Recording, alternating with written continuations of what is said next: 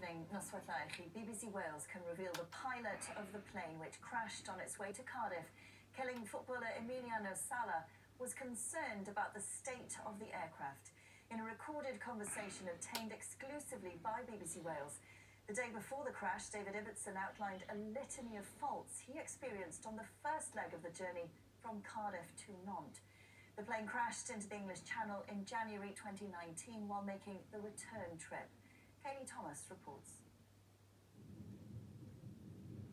Nearly 4 years on from the crash, we now know so much more about the circumstances which led to the death of Emiliano Sala and David Ibbotson.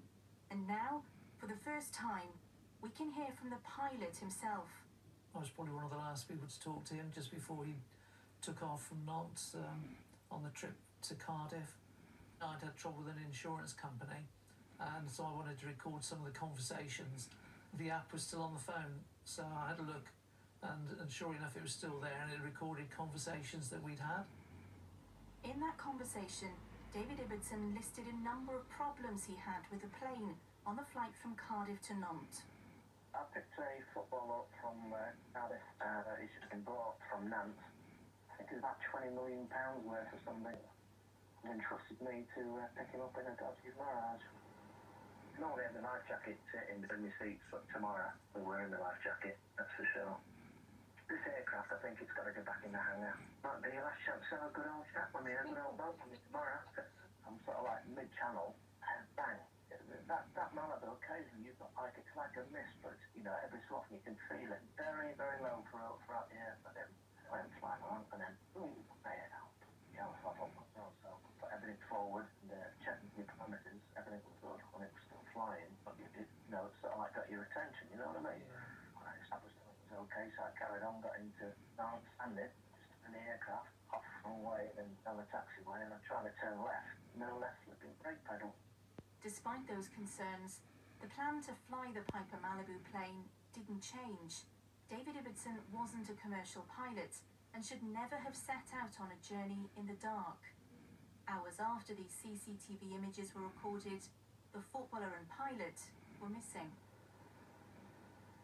After the initial searches were unsuccessful, £300,000 was raised for a private search. The authorities didn't believe the plane could be found, or even if it was found, that nothing would be learned.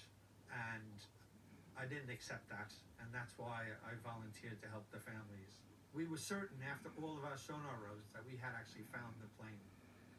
And that was, you know, a really sad and somber moment for everybody.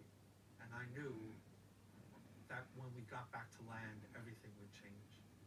Finding the plane means that we now know so much more about what happened in the final moments of the flight.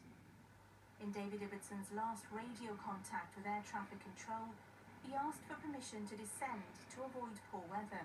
Then the plane made a series of turns, climbing and descending as it did so. Flying much faster than it was designed to, it soon became unstable, heading towards the channel. A final pull-up maneuver by the pilot to try to regain control created a force so great that the tail broke off.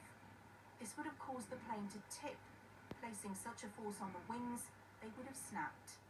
What happened next is unclear, but from compression damage seen on the plane's wreckage, air accident investigators say it's likely to have hit the water in this position. Emiliano Sala's body was recovered from the wreckage and was found to contain high levels of carbon monoxide. David Ibbotson has never been found. Joining us this evening is Kat Burton, an aviation expert and retired British Airways pilot. Kat, what's your reaction to that audio that we've just heard there? Good evening, Jen. Well, I mean, horrified is the only word for it, to be honest. There's so much revealing detail coming out from that short conversation. Mainly that I think that David Ibbotson was a victim of this. He obviously wasn't quite so much of a victim as Emiliano Sala, but nevertheless I see him as a victim of commercial pressure to get the job done. And that's commercial pressure, which is an important part of learning to be a commercial pilot. When you learn to become a captain in an airline, you are taught about a three-legged stool of responsibility. One leg is to your passengers, one leg is to your company, and one leg is to the regulator, in this case the British Civil Aviation Authority. And if any one of those legs is weak, then the whole stool falls over, obviously. And in this case, I think commercial pressure meant that David was concentrating on his responsibility to the company and forgot all about his responsibility to Emiliano and also to the CIA. So you mentioned there that you see David Ibbotson as a victim also. You know, as an experienced pilot, what are your reflections on his part in this tragedy, having heard that audio?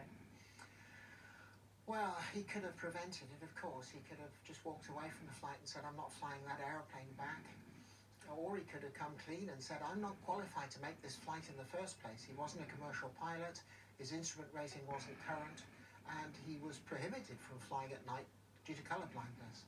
So he was in no way qualified to fly this flight in the first place. But with those faults on the aeroplane, particularly the brake fault, I'm a bit less concerned about the bang and the misting, which we hear him talk about. Those both sound like faults in the pressurization, and he wasn't high enough for that to be a factor.